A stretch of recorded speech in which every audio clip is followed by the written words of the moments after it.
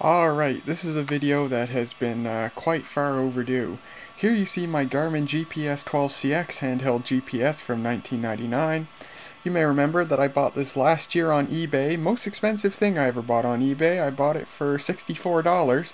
However, I got half that money back when I discovered, upon getting it, that the memory battery inside the GPS, which is required for the GPS to retain any stored information such as waypoints when it's turned off, that memory battery was dead. The seller did not know that, and I got half my money back. These older Garmin GPSs with the built-in memory battery, they're not very fun to use once the memory battery dies. It makes them kind of useless. However, it is perfectly possible to replace a battery, and that's what I will hopefully do today in this video. Now, if you've come here in search of memory battery replacement instructions for another member of the Garmin GPS 12 series, then you're in luck, because I believe that everything I'll show today is applicable across the entire GPS 12 line. If you have a GPS from another line, such as the, what's another one? I suppose the GPS 3 and the GPS 2 series, I suppose the basic instructions would be the same, but of course the layout inside the GPS is going to be different and stuff, so I don't really know about that, but definitely everything you'll see here today is applicable across the entire GPS 12 line. I bought a battery on eBay. Now unfortunately I accidentally bought the wrong type. The battery itself is exactly the same type. If I remember right, it's a Panasonic VL1220, I think. The battery itself's the right type, but the mounting tabs I got, I wasn't looking closely enough in the picture. The mounting tabs are the wrong type, but I should still be able to shoehorn it in there. If not, I guess I'll buy another battery. Now, I bought this battery, and the date's actually on it. Computer part. August of 2013, so yeah, it's been quite a few months. Hopefully the battery's still charged. If not, I suppose I can hook it up to a couple of AAA batteries or something to charge it. Panasonic VL1220, an actual Panasonic battery, not some generic equivalent. I think perhaps Panasonic's the only one that makes this, but this is a battery that's inside, I think, every Garmin GPS that uses a memory battery. I think it's all the same type, the VL1220. It's a rechargeable lithium battery. I think it's 3.3 volts. But anyway, what I'll do is I'll get my multimeter and measure the voltage across it. It's a little low, 2.8 volts, so I think I'll connect. I actually have a 3 volt lithium battery, a camera battery hanging around here. I'll connect them up and give this battery a bit of a charge. Now, the ability for this thing to retain information when it's turned off is not the only reason to replace the memory battery. This GPS started doing something a little bit weird not too long after I made the original video of it. What started happening was I'd have fresh main batteries inside it, but it would act like they were dead. It would turn on for a few seconds, say low main batteries low, and then it would shut off. And when I went to the diagnostic page and I looked at the voltages, it shows the voltage for both the main batteries and the power, if you have a 12 volt power source plugged in it. If I had just batteries in it but no power source plugged in it, it would split the voltage of the batteries between the batteries and the power source. So let's say the batteries were fresh and they made 6 volts. The diagnostic screen would say that the batteries were 3 volts and there was 3 volts coming in through the power source, which is really weird. And that's why the GPS thought the batteries were low. It was seeing only 3 volts. Same thing, if I plugged in a 12 volt power source and had no batteries in it, it would split the 12 volt power source between 6 and 6. But of course that was enough for it to function. But it's really weird, and I asked on the a group I used to be on, a Usenet group. I'm not on it anymore, but GPS Usenet group. And I asked on the group, I said what could be causing this really weird behavior, and I mentioned that the memory battery was dead. And a couple people replied, and basically the general consensus is that the memory battery in this GPS is probably so bad that it's actually beginning to short out the power circuitry and cause it to act really weird. Basically, the power circuitry is just going crazy, and that's why it's splitting the voltages, and it's caused by the really extremely dead memory battery. So that basically renders this GPS completely unusable. on batteries anyway, perhaps still usable on a 12-volt power source, but how much use is that? So, what I'm going to do, or attempt to do in this video, is crack this GPS open and solder in that new memory battery. Now, again, what you're going to see here should be applicable across all the GPS 12 series. As for the others, I can't speak for them. So, beginning here, no screws hold this together. This is completely sealed with a silicone type sealant around the perimeter of the GPS. So what I'm going to do first is I'm going to grab a knife or something, scrape out that silicone sealant, and once I get it as cleaned off as I can, basically what you have to do is stick a flat object in that groove and basically twist it and try to literally crack the case open. I'm kind of nervous doing that. I'm hoping I don't break anything. It's going to be a real bummer if I do. But let's see what happens. Now, if we open the battery compartment here, I had batteries in it. I was going to turn it on, but no use. Still works the same. When it hasn't been in use for a long time, the power problem doesn't surface. It surfaces after about an hour or so. So that sealant goes around there too. And basically, I guess I'll just grab my pocket knife or something and start scraping the stuff out. Now I'll do it on video here. I have not done this before yet, so let's see what happens.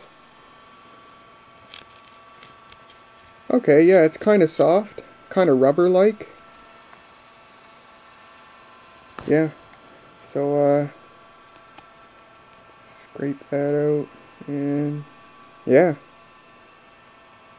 that's what it looks like. So, I'll just take my knife and scrape it all out, and then we'll return. Okay, so I got all the silicone out, made the GPS kind of messy. It's got little blobs of rubber everywhere. But I think I got all of it out. Went behind the battery compartment too. And now the next step is just try to literally stick something in there and crack the case open. I will do this on video since this is probably the most risky part, so you guys can watch and see what I do. It'll probably have to be edited because this might take a while. Now, what to use? I don't think I'll use my knife. I will try flat-bladed screwdriver. Let's see. I guess I'll just... Oh, holy cow, that was easy. That literally just... Oops. Uh-oh, did I scratch it? Nope.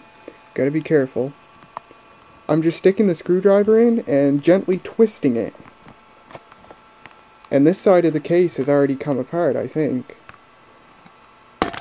Oh, I am putting little dents in the case, so you gotta be careful. If you get a look at that. Yeah, I'm putting little indentations in the case, so I'm gonna be a little more careful.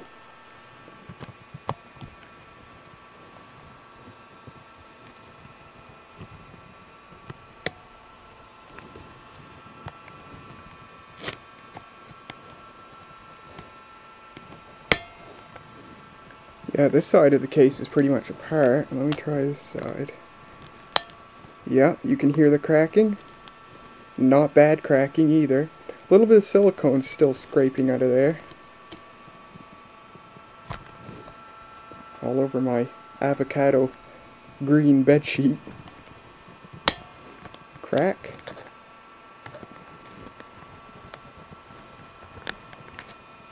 What about over back here? It's definitely coming apart. It's wiggling around now. Let me do the top here. Yeah. Ladies and gentlemen, we have an apart GPS. I think I can pull it apart from here on. Maybe not. Let me get the battery compartment side. Done. Done. We have an apart GPS. Wow, that was a lot easier than I thought it would be. I'm really quite pleased with that, even if I did put a couple of dents in the case of the GPS. Okay, so the unit comes apart. Oh, and by the way, when we're inside here, this should be pretty cool. because we should find an Intel 8386 microprocessor in there. Now, it's been a while since I last read how to do this, but there's a connector in here that I have to disconnect, and we can completely separate the two halves. So let me do that again, put the camera down. No, this is great. I'm pleased with this because I think this video will help a lot of people with these particular GPS units. Because I've just proved that it's completely possible to do, even for someone like me who's never done this before. Okay, I'm trying to finger that connector out. There's also a wire connecting the antenna as well, the antenna jack. What the hell? What the hell? This GPS has a completely different type of battery in it. Oh my goodness, you gotta be kidding me. This is like the only Garmin... What? A VL1220, that's what I... Holy crap. You gotta be kidding me. That's a completely different type of battery. Let me read if I can see what type it is. This is disappointing. I guess I'll just go on eBay and buy another battery. It is a... Wow, it's a BR2032. The rechargeable version of the CR2032. That's like one of the most common... Oh my gosh. At least I think BR means it's rechargeable. Wow. Well, this is a mixed blessing, because it's a really common battery, but at the same time, I don't have it on hand to replace. I actually read about using a BR2032 before, but I thought that was other models of GPS. Wow. Well, I'll have to tell this on the group. This will be useful information. I'm still attempting to separate the two halves. We have connector separation. The antenna, that silvery wire right there, that connects the external antenna jack to the main board. I thought that should be separatable. But it doesn't appear it is. There's no connector. It's just soldered directly on there. But undoing that connector is enough to usefully separate the halves of the GPS. Then we have right there an Intel 8386EX microprocessor, the low power version of the 386, 16 megahertz I believe. And there's that darned old battery, a completely different type. I heard something about a BR2032, but I thought it was wrong. Because I believe other members of the 12 series use a VL1220. I'll have to check up on that. But in any case, this is what my unit has. It appears to be connected via wires. That's really nice. And it appears to have a sticky pad adhering the battery to the antenna plate.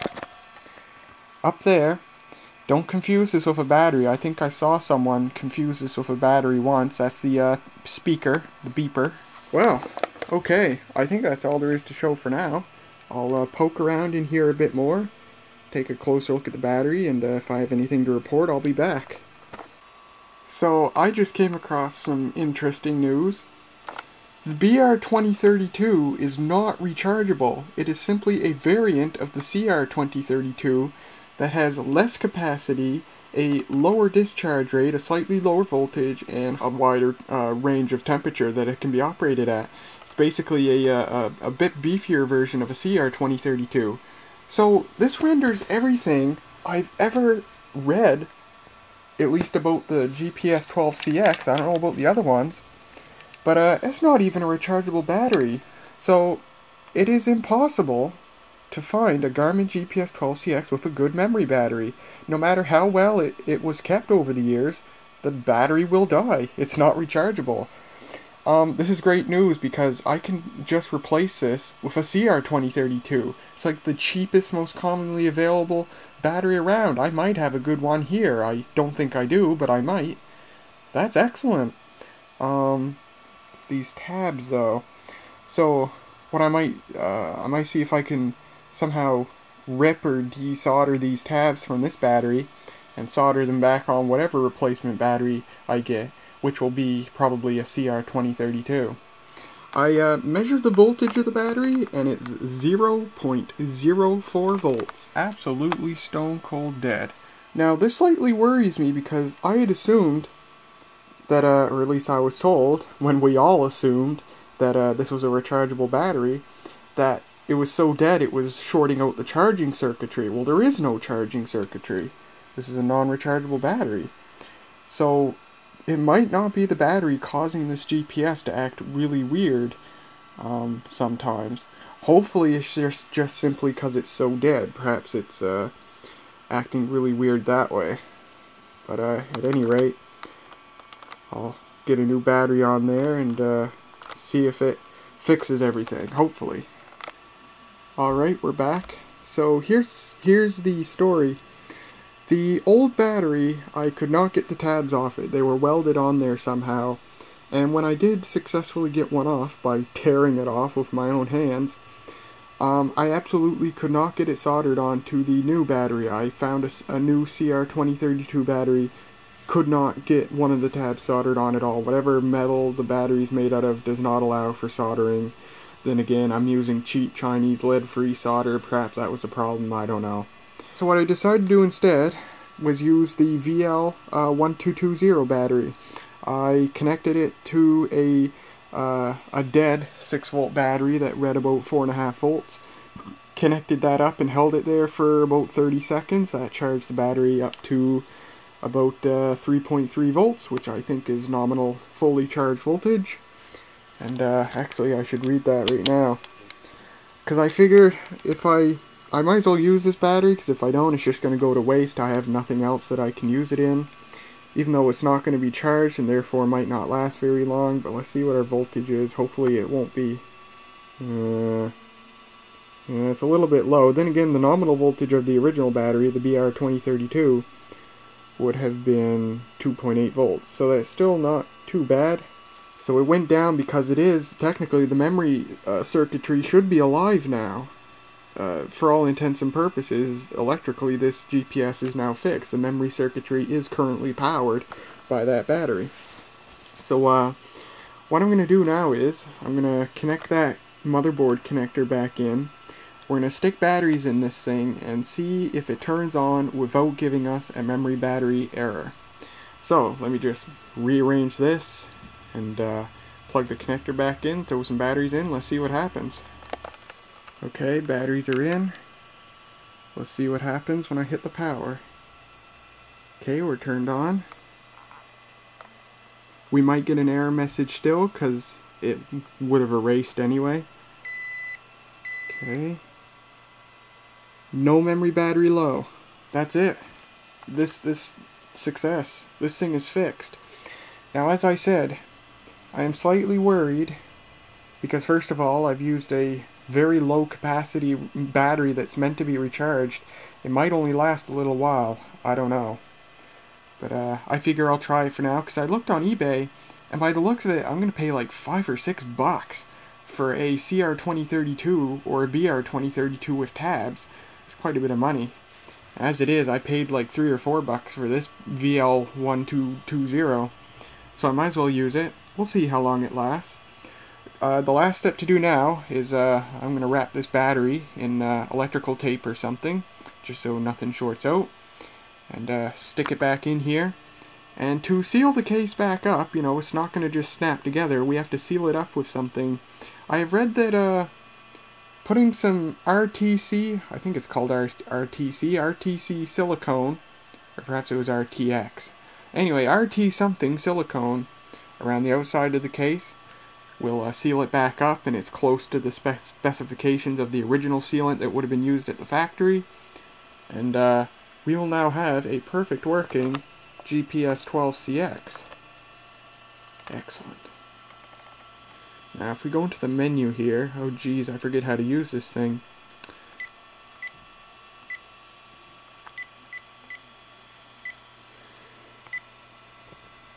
And we go to messages.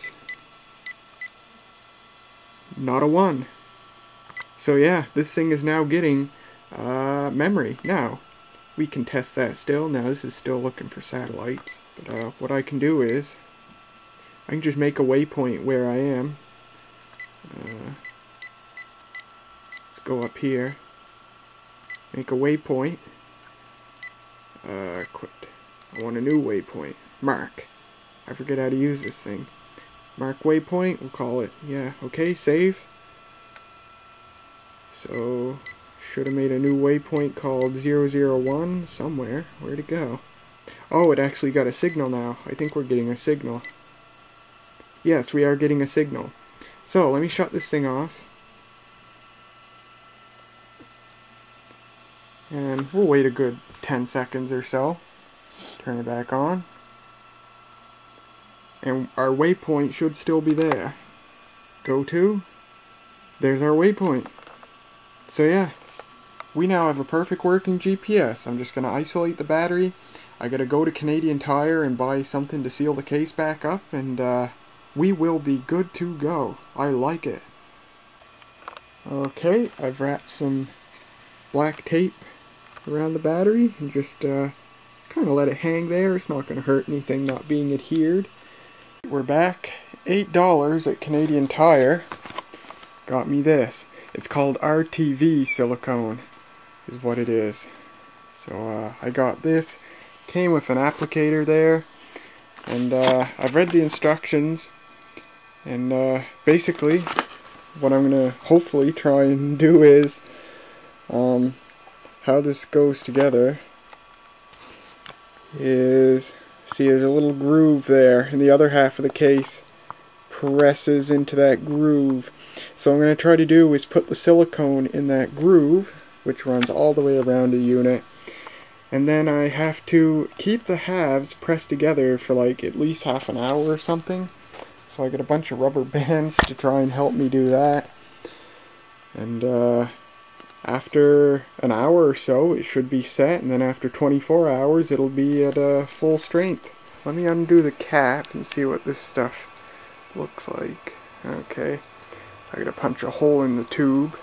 Ooh, it's got quite a smell to it. It smells like vinegar. Well, there's the stuff anyhow. It's just a clear gel. But yeah, obviously I'm gonna do this on the floor, not my bed. And let's see what happens. Okay, let's see what goes bang. I couldn't get the piercing thing to make a hole in the applicator, so I just cut the tip off with scissors. Okay, let's see what happens. I have no idea where or how to start. I'm just, oh, I'm not even in the frame. What I'm doing is I'm just kind of squirting it along that groove. Oh man, this is going to be messy. I'm scared I'm going to take too long and it's going to start drying before I even get the GPS together. Oh man, I'm getting this everywhere. Oh, getting it on my fingers. Hope it's not as irritative as it says it is. You know what, I should have done this with the halves of the GPS separated. Oh, the connector came off by itself. That helps. Yeah, I know this isn't in the frame, but I'm not going to set this down to rearrange the camera. This would have been a lot easier if there were a way to remove the external antenna cable. At least it wipes off easy. Okay, you know what? I'm just going to stick this together as is for now. Ah, I think I figured it out now. I'm getting this on the GPS's case now, so I hope it doesn't harm the finish on the plastic. I mean, I'm getting it on the outside of the case now. I'm just going quite fast.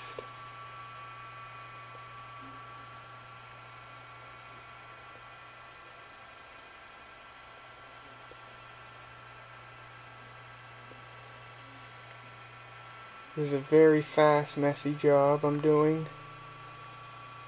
If I had the proper tools, I could probably do it better. Alright, I'm going to press it together.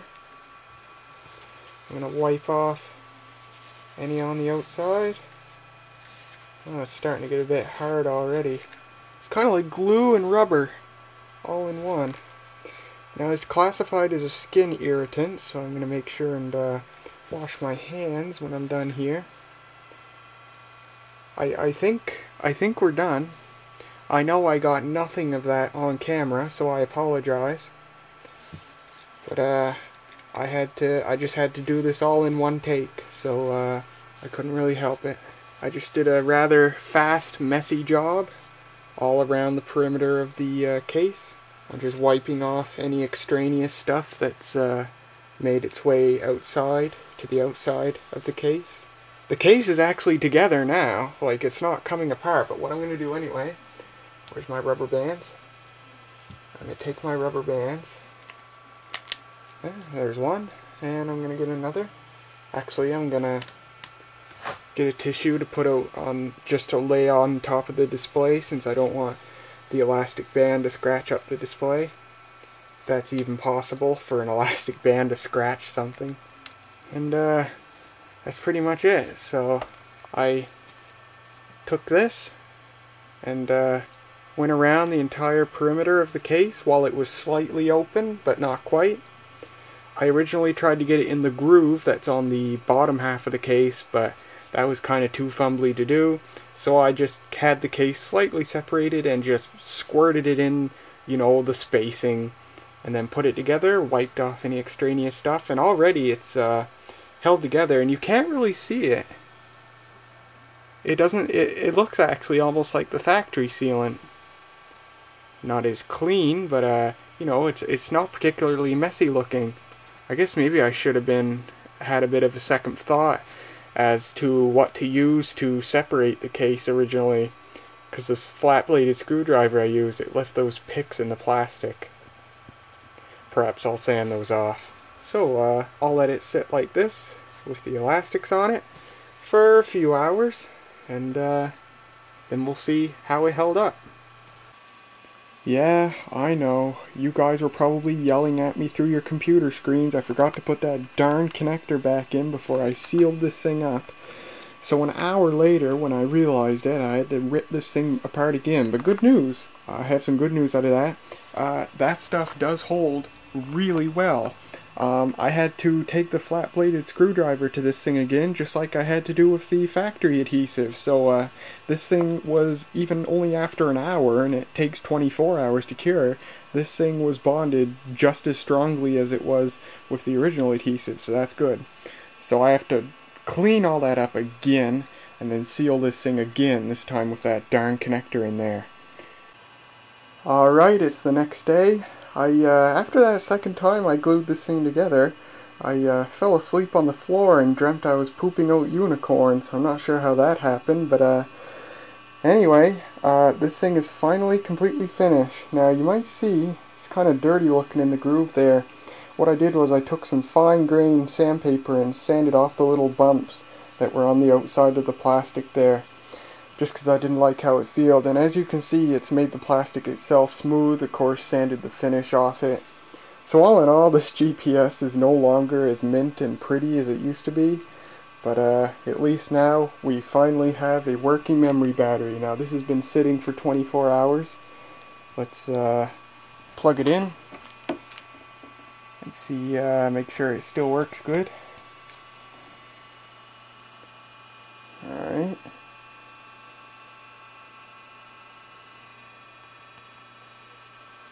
The fact that it didn't beep when I pressed buttons means it retained the memory, because I turned the beep off. And there we go, it says acquiring, and because it remembered where on Earth it is, it's already getting a signal from a bunch of satellites, and within a few seconds it should switch to the position page, because we acquired a signal. And there we go. And if we go to the messages page, not a one. Good.